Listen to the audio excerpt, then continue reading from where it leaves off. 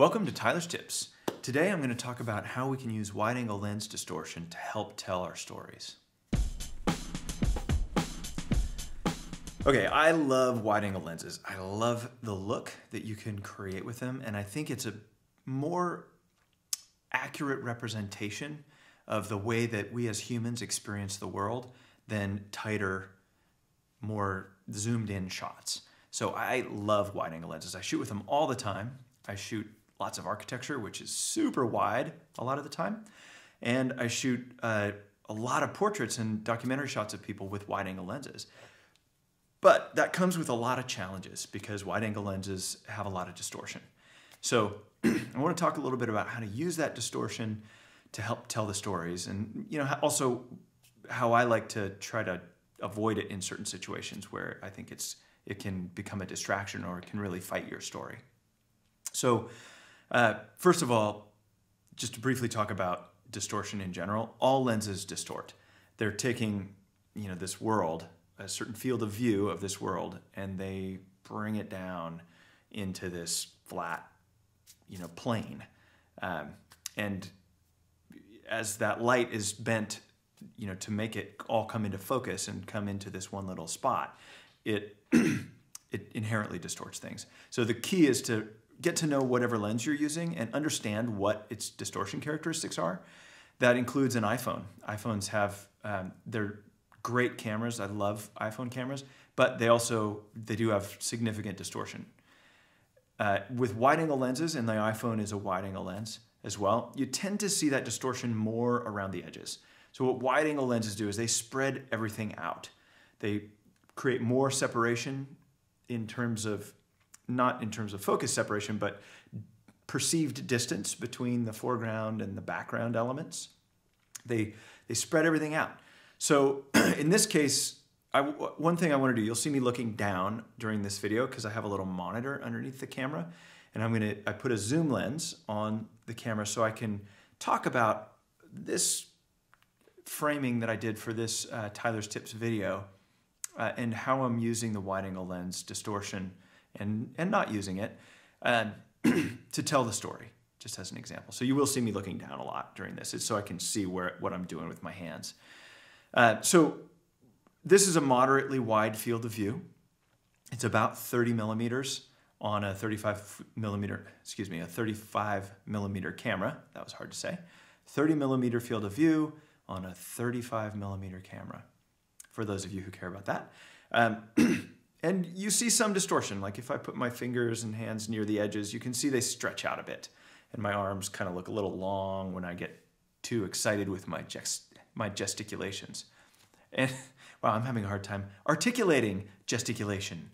So anyways, coming back to wide-angle lenses, I've chosen this field of view because I feel like it's a good trade-off considering the story I want to tell.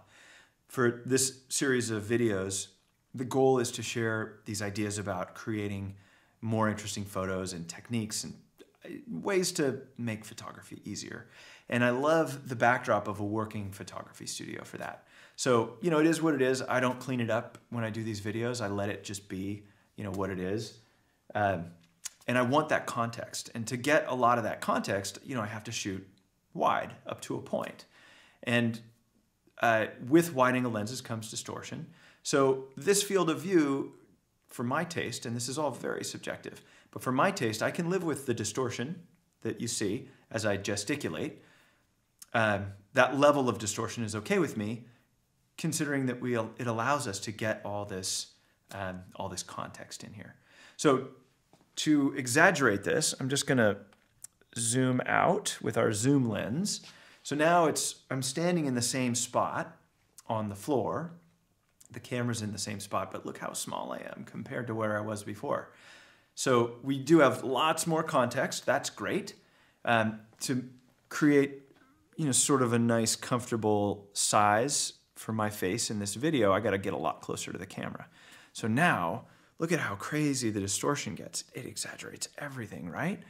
And you can see the exaggerated distortion in all the things in the room. You can see my piece of foam core that I use to block the light from this window that comes in and fills in the shadow too much. You can see my couch, all kinds of, and some of that's good stuff. I don't know, the ceiling's kind of not that cool. We don't really need to see that. You can see more of this great floor in here, which I love.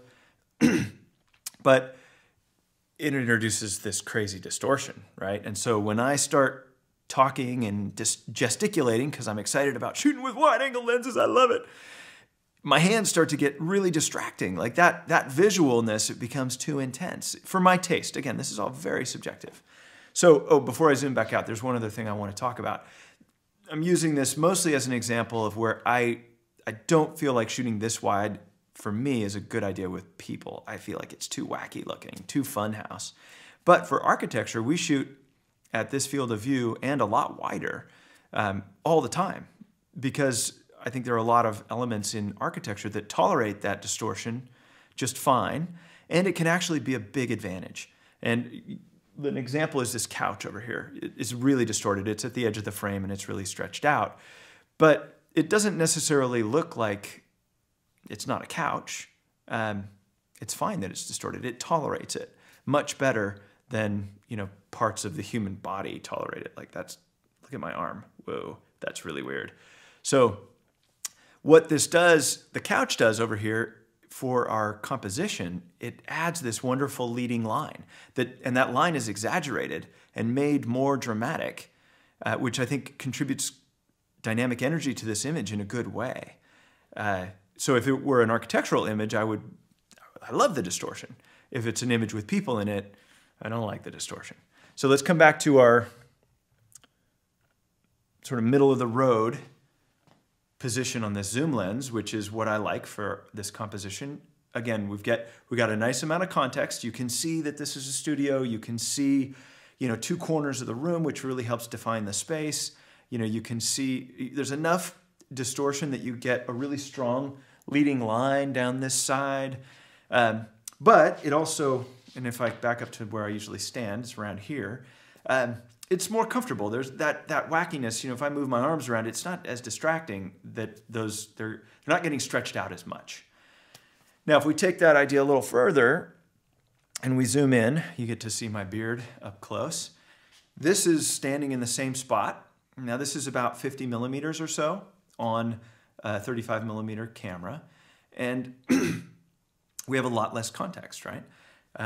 But we also have a lot less distortion. So if I were to make myself about the same size by backing up and sort of scooching down a little bit, what you see here now is a lot less distortion, right? Like my hands don't get stretched out nearly as much. And that's a good thing, I think, in the context of shooting people, but it comes at a cost. And that is we've lost a lot of context here.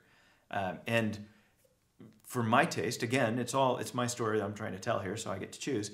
I don't like it. I don't like how we've given up a lot of the story.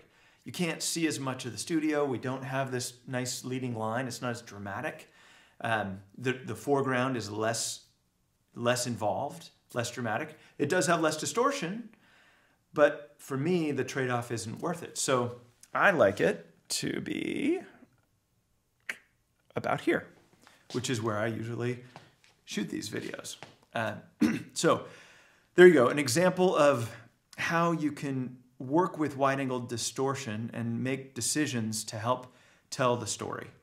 So next time you're out shooting, whether it's with an iPhone or a fancy camera with a wide-angle lens on it, think about how you can make sure that distortion is helping tell the story you want to tell and not introducing problems into your photo that are fighting your story.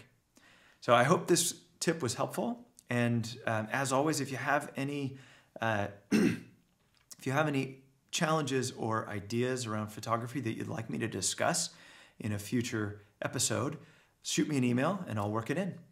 Thank you for your time, and I'll see you next time.